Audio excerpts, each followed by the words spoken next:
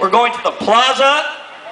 We're going to have an outreach General Assembly to show the people in the plaza that are already there, that have been protesting, like we have for 100 years, show them our process, show them that we're in solidarity with them, listen to some of their concerns, and try to bring those back to the General Assembly so we can grow this movement.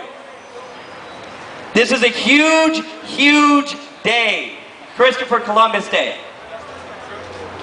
We need everyone, whether you speak Spanish or not, to please march with us right now in solidarity with our Latin American brothers and sisters to the plaza so we can grow this movement.